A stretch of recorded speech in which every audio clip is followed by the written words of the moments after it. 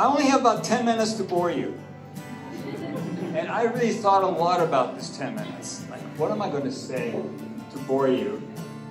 So what I thought I might do is talk about t-shirts.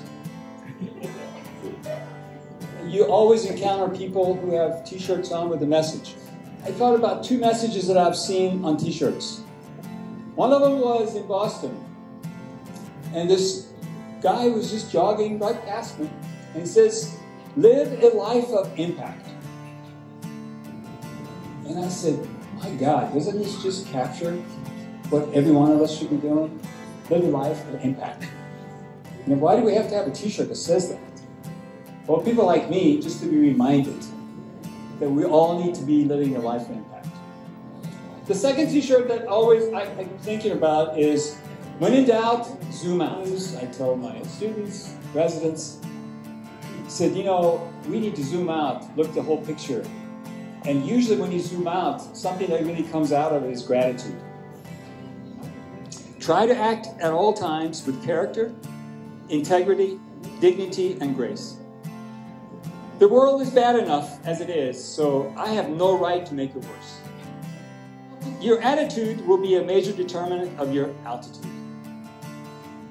If you think about gratitude, attitude has a lot to do with gratitude. I always remind myself of how grateful I should be, and the world looks a lot different when I know I need to be grateful. Let's just remind ourselves of being more grateful. There are a lot more things to be grateful than we often acknowledge. For our graduates, I commend you for getting through the last 3 years. I'm proud of each one of you for going through times that have been at times rough. You showed us your resilience, your flexibility, your honesty, your integrity, your perseverance. Keep that up. I want to thank you for being part of our program. I want to thank you for making our patient care better. And I want to thank you for making our community a better community. And best of luck. And you know we're always going to be here for you. Thank you so much.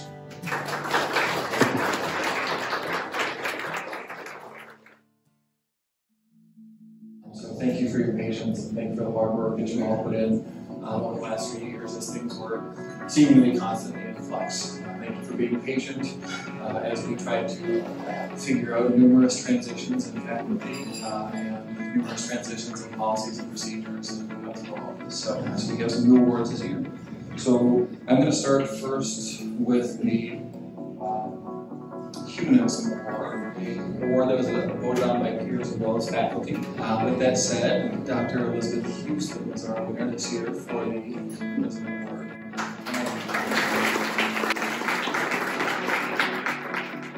The next award that we have here was the Excellent Teacher Award, and this year's winner is Dr. Ian Kabake.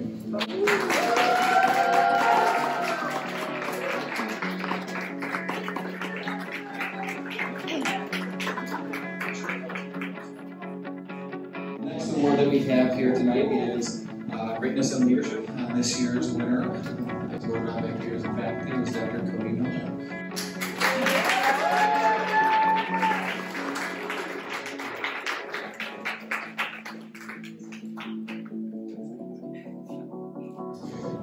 The second to last award for tonight is the Team Player Award, and this year's winner is Dr. Osmond Carlin.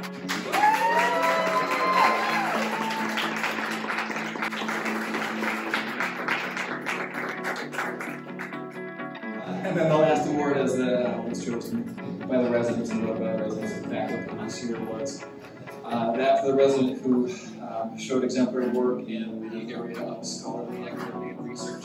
And again, our winner for that this year is Dr. Osmond.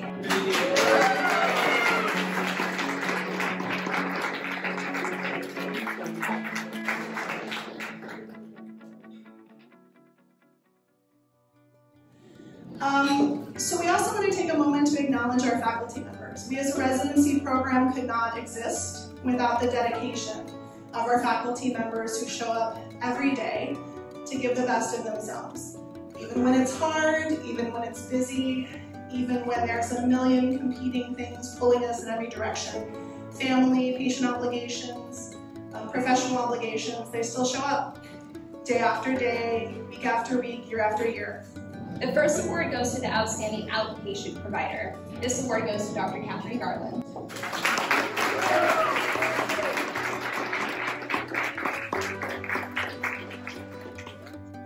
The second award goes to this year's Outstanding Subspecialist Attending. This award goes to Dr. Karen Jofi.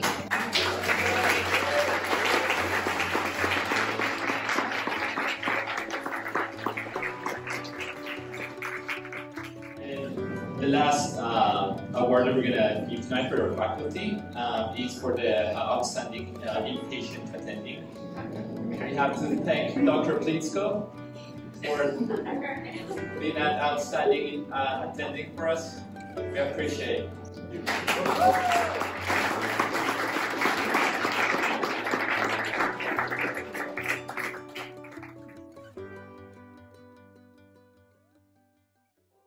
Every one of our 24 residents is deserving of one award or another. Every one of our residents has something, a special quality or characteristic about them. But tonight we're going to focus on our 8 graduating residents. These 8 outstanding physicians who spent 3 years with us here at Mercy, learning, practicing, caring for one another and for their patients.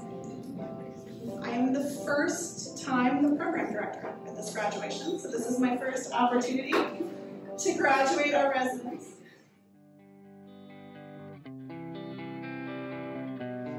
Number 1, in life, pursue your passions, not fortune or fame, and find the best mentors to guide you. Dr. Mark Big.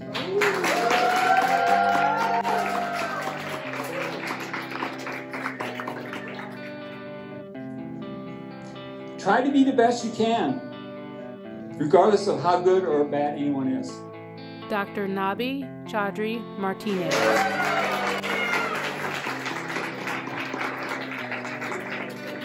Number 3, try to make the world a better place. This is absolutely right. Whatever the world looks like right now, try to make it better. Dr. Iyad Garabe.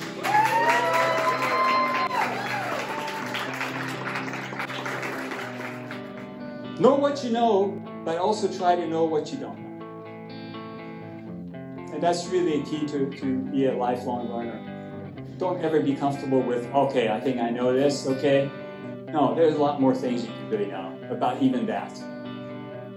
Dr. Daniel Hernandez.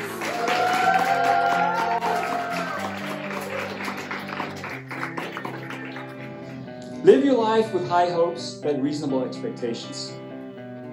So shoot for the stars and settle for the sun. Dr. Azam Khan.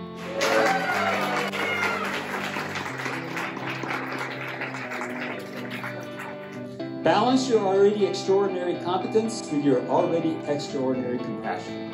And every one of our graduates here has already reached that extraordinary compassion mark. Dr. Rachel Lee.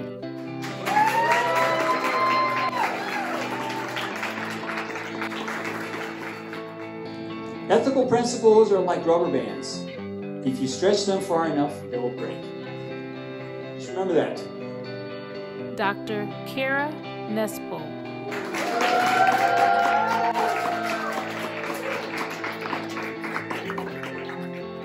Last, what I really loved was this.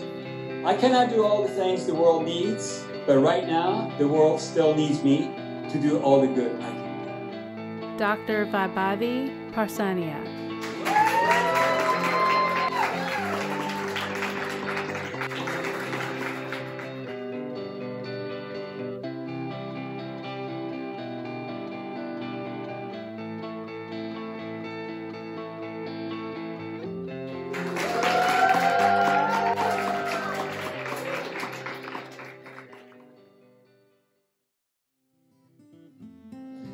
Do not brag about or apologize for your roots.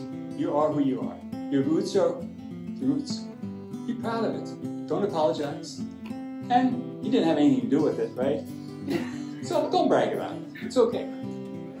Someone forgot their glasses. It might be Dr. Miriam. We will keep them here for you tonight. Never done anything. Number 4, be shocked but never surprised. I like that. Like right now, I'm standing here, you're shocked, and I'm standing here telling you this. You shouldn't be surprised, right? Because this is what I'm supposed to do, right? In the last 2 years, 2.5, 3 years, I was just commenting when I saw Dr. Karen Joffe tonight that I have not seen his face in 2 years. People grew beards, people lost beards, people changed their hair, so I had no idea. Talking to some people is like talking to a turnip, except that only the turnip listens. I had never heard that before. I think that is brilliant. I do grow turnips in my garden. I will be listening much more to my turnips.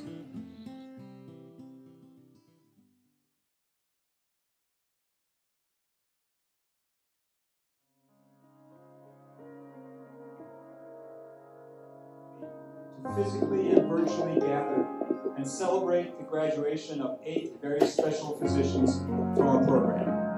We pray that you will give each one of them the strength and guidance to serve you and humanity in ways that you intended all of us to do. We pray that you bestow each one of them with knowledge, humility, and compassion that's needed to be the best we can be for our patients. In your name we pray. Amen.